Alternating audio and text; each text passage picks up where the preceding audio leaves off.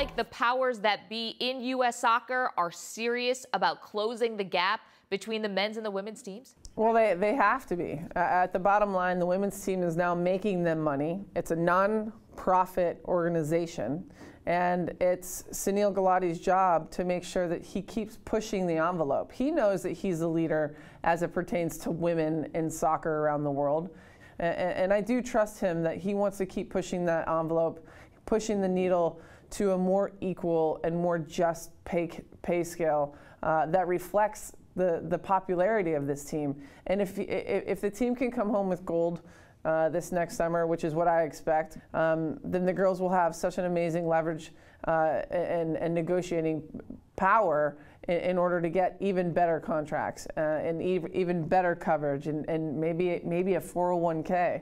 That would be amazing for them, you know, because I don't have one. That's why I'm doing this stuff. I need to do this stuff because I didn't get any 401k. U.S. Soccer just released their budget. They called the women's national team a cash cow. There's a $20 million surplus. It's crazy. And, you know, most people would look at you and see your success on the soccer field, the World Cup victories, the gold medals, and they would think that you have it all. You just told us you don't have a 401k.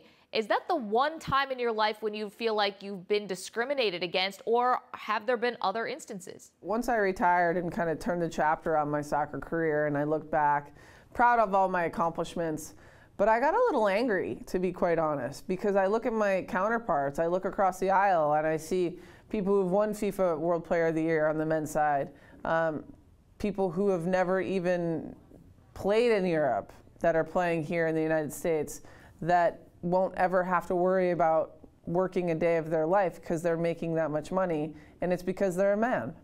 And I got a little angry, and so I'm making it my mission for the rest of my life.